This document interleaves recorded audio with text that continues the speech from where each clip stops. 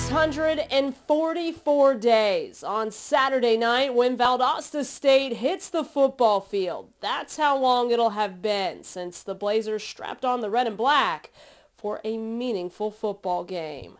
For head coach Gary Goff, it's led to a lot of sleepless nights. You can't mimic game reps in practice, and he's a little bit anxious to see how his players and even his coaching staff handles the stresses of a game. If anything, the Blazers are excited. Goff said he hasn't had to hype up this game too much to get his guys ready to play. Usually in camp, you hit kind of a lull.